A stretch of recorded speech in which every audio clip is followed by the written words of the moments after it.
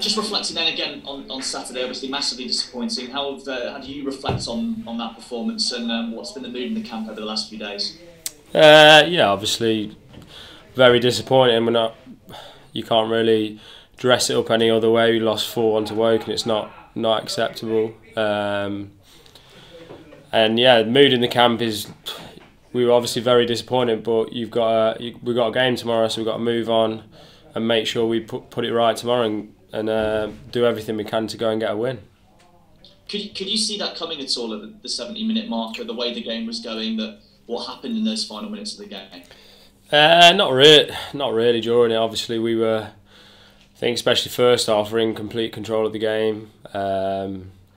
We maybe didn't create as many clear-cut chances as what we should have with the amount of possession we had and the amount of times we got in good positions in and around the box. But yeah, they're obviously a team who play a certain style of football, and they're very big on set pieces, and yeah, like that was obviously our downfall, and it's something we've obviously got to work on the training pitch and make sure that we're not a pushover. We don't want to be a weak team and have other teams think that they can just come here and basically just bully us on set pieces. So yeah, it's something we'll be working on and start tomorrow.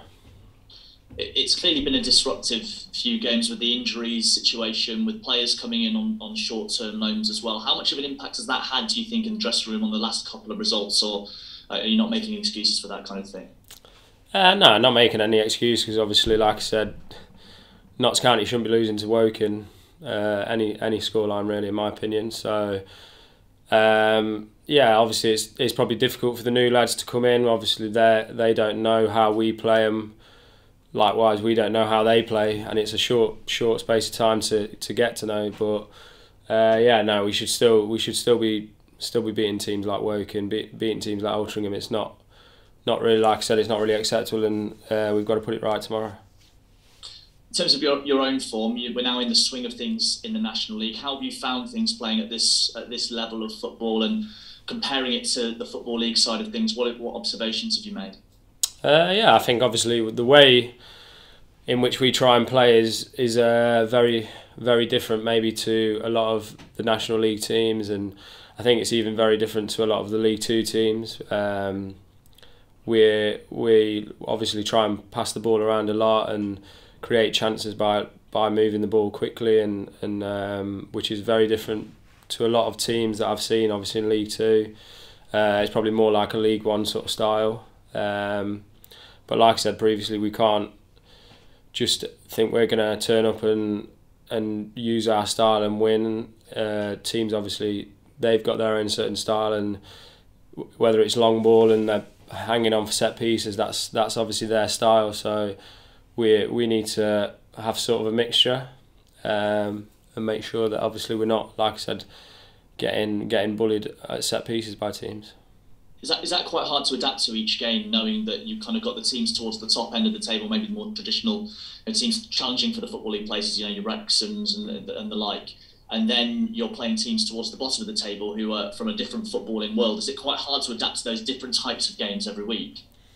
I wouldn't say, for me personally, I wouldn't say so. I think I go into each game purely thinking about the way I'm going to help my team, and not really thinking too much about the opposition. Obviously, you're aware of their strengths and their weaknesses, like you are when I was playing in the Football League. It's just the same, but you don't I don't underestimate anyone. Every player I'm playing against, I've got to be better than him. So yeah, like, wouldn't say as a team we're really going into games thinking, oh, we're only playing this team today, or as opposed to, like you said, Wrexham or teams like that. It's just, I think we just got to adapt better when a team is playing a certain style of football, and we've got to be a bit strong, a bit sort of more know-how of like shutting a game out. And I think we need to score more goals, to be honest. I think, like I said previously, the positions we're getting in,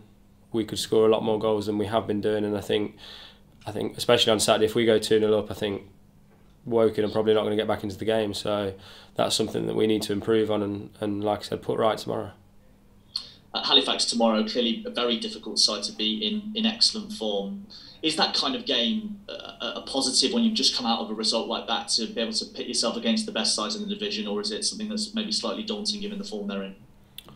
No, I wouldn't say it's daunting at all, really, to be honest. Without they're obviously a good team, like you said. They're doing well in the league, but we've lost 2 games on the bounce, which is obviously not good enough. But we back ourselves to go out there tomorrow and put it right, and like I said, get a positive result. Get the win basically. So that's obviously something that we're concentrating on doing. Finally, from me, the draw hasn't been made yet, but it's being made this afternoon for the fourth qualifying round of the FA Cup.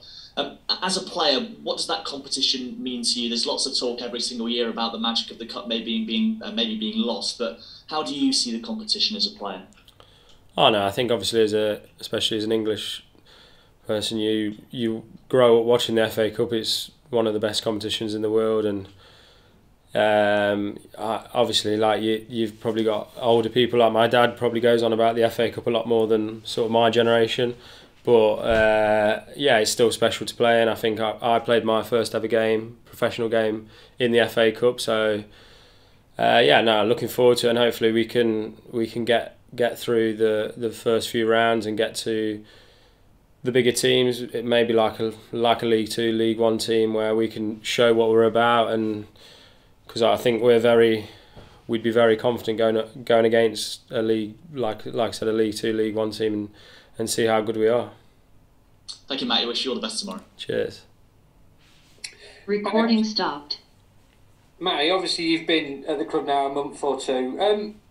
How does the National League fare compare to what it was like playing in League 1 this season? Has it come as a surprise? Has it surprised you in any way, or is it exactly what you expected?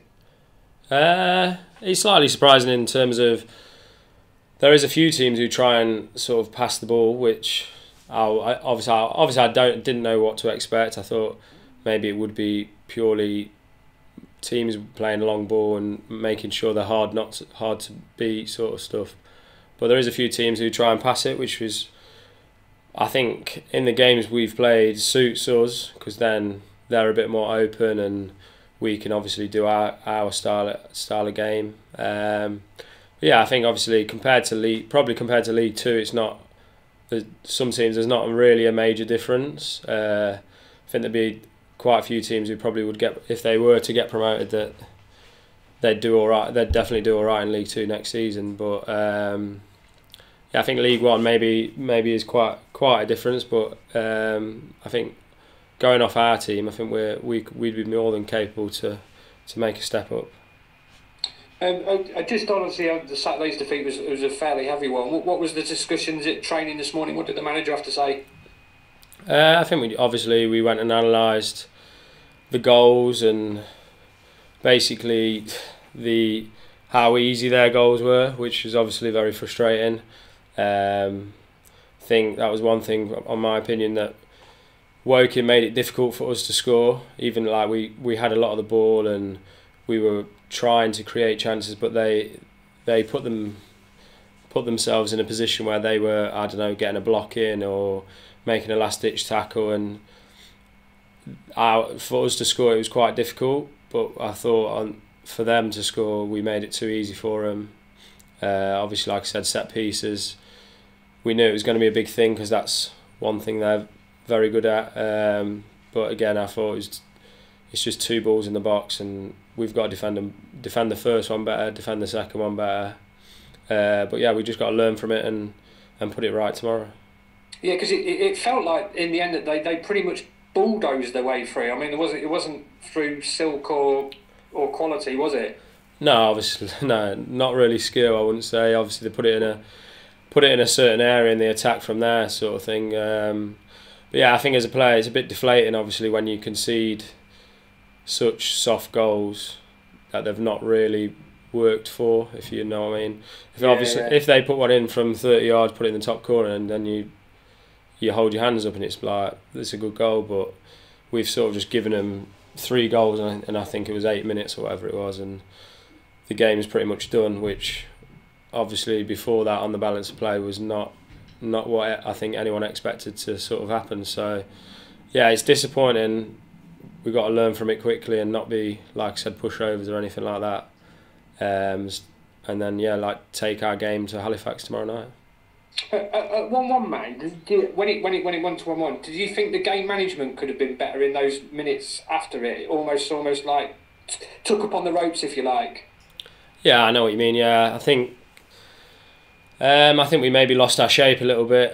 I think obviously we've analysed it, and I think you could sort of see that our forward players were obviously going far forward to try and get the second, which left us a bit more open. I think we need to learn that if they're good at set pieces, don't be giving them corners, don't be giving it silly free kicks away, because obviously they didn't have a long throw, which I know some teams do. But if you're going to put it out for a throw in rather than a corner, stuff like that. I think we were maybe a little bit naive, but like I said, if we've watched the video back, as long as we learn from it and put it right starting tomorrow, then you've got to just carry on and hopefully get 3 points tomorrow. A bit more streetwise, would you say? Yeah, I'd say so. Yeah, obviously I've played in teams where we're nowhere near as good on the ball. We're nowhere near as like creating as many chances as we do, but they will grind out a 1-0 win, and that's what, at the end of the day, that's what gets you that's what's going to get you promoted. If you win 1-0 and sometimes it's ugly, then so be it, sort of thing. Like nobody cares, do they? Yeah, I think obviously everyone wants to play good football, and no more than me, obviously, because that's my game. But I'd much prefer to win 1-0 than lose 4-1 to Woking. So I think like we need to be a bit more streetwise, be a bit sort of play the game a little bit better, and hopefully we can start doing that.